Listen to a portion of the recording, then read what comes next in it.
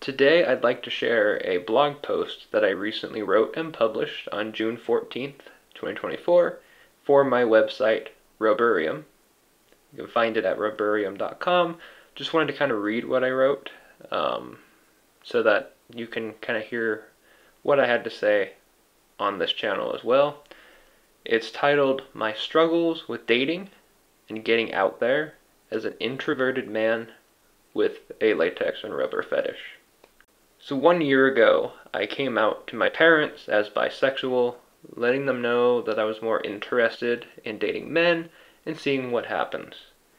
A year on, I haven't had that much progress on the dating front. I also haven't gotten out there to meet new people very much. Before I touch on my recent struggles with dating, I want to reflect on my dating history. I'm pretty new to the dating scene, really. I had girls ask me out in junior high, and I refused all of them because I was scared in most cases, or I just didn't share that mutual attraction. I dated twice in high school, with neither relationship lasting more than a few months. In college, there were girls that I had crushes on, many of whom I worked with, so it felt wrong to ask, and I was pretty shy about it, though others took notice on 2 occasions and encouraged me. I never did ask anyone on a date, though. I came close a few times. I was more focused on school and maintaining my good friendships at the time. This is one of my biggest regrets, as I later found out that multiple people had crushes on me, and I was too blind to see it or just too shy to act on it. Around this time, I found myself questioning what my sexuality was. I found some well-known actors attractive, but I suppressed my feelings and told myself that it was no different than others having male crushes. I also knew full well about my latex and rubber fetish, so I wrote off my attraction to those wearing rubber as my fetish for the clothing.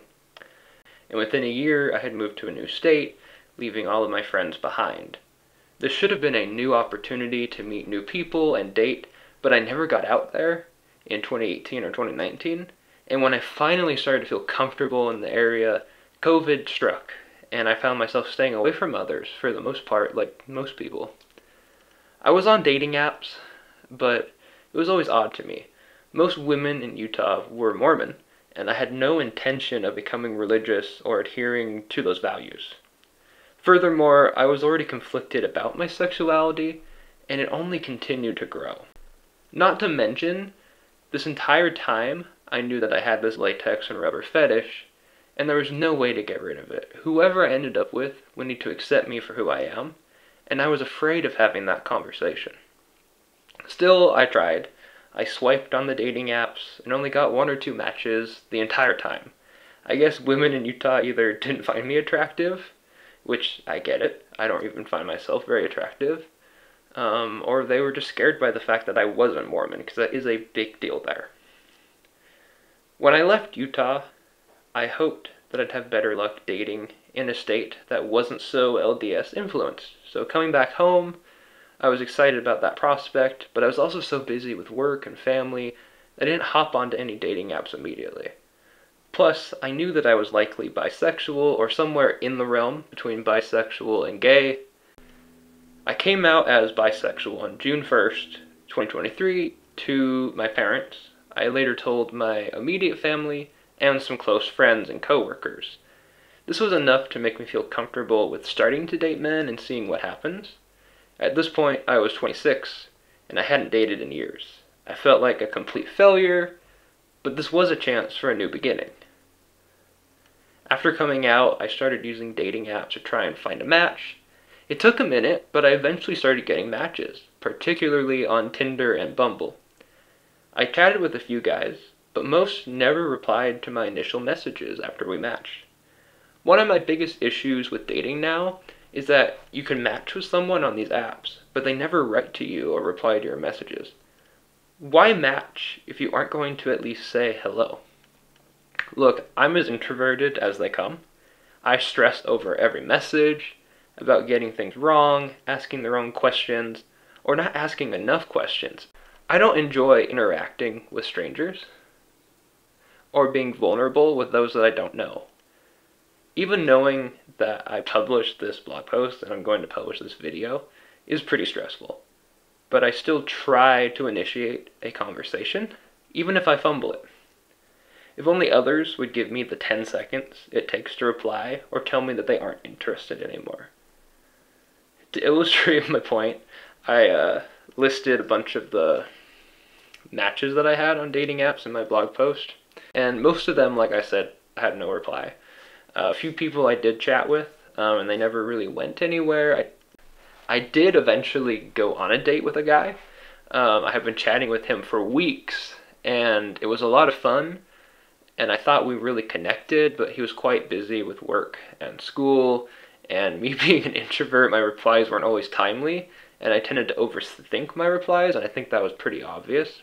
He ended up telling me that he didn't think things would work out, and I agree, but it was a disappointing end to some really good conversations we had been having.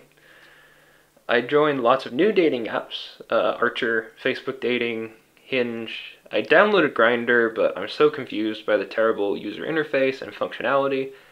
Like, seriously, who designed that app? It's awful, so I don't use it. And there's also Recon and FetLife. FetLife isn't really a dating app.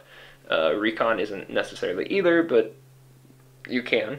The issue with Grindr and Recon is that everyone just wants to fuck or meet up in rubber for some play, but I really want to take things slower than that. I want to get to know someone and establish a connection. This might make me come off as uninterested. That leaves me mostly on Facebook, Archer, and Tinder. Facebook dating is also absolute garbage. It shows you people who don't live near you, despite the filters.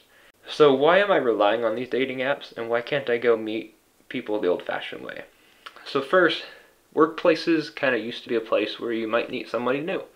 However, I work from home, and I spend most of my time at home, meeting nobody. Second, I don't have many friends anymore, so meeting new people is really challenging.